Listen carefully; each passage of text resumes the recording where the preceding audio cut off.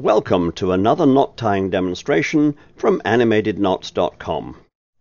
This video teaches you how to tie the trucker's hitch.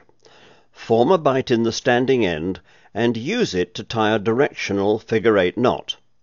Pass the tail end around the hook below and back up through the loop of the directional figure-8. Pull it tight using the 3-to-1 purchase that this arrangement provides. Finally complete the knot with 2 half hitches below the loop. For more information about this knot and many others, and to learn about our mobile apps, please visit animatedknots.com.